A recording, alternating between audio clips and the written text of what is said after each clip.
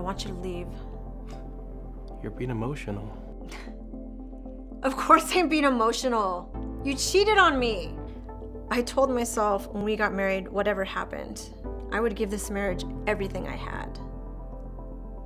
I would do whatever I could through anything we faced to make it work, because that's what I believed when we took our vows. And you don't believe that anymore?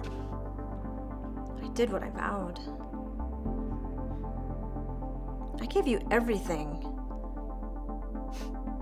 No. I'm done.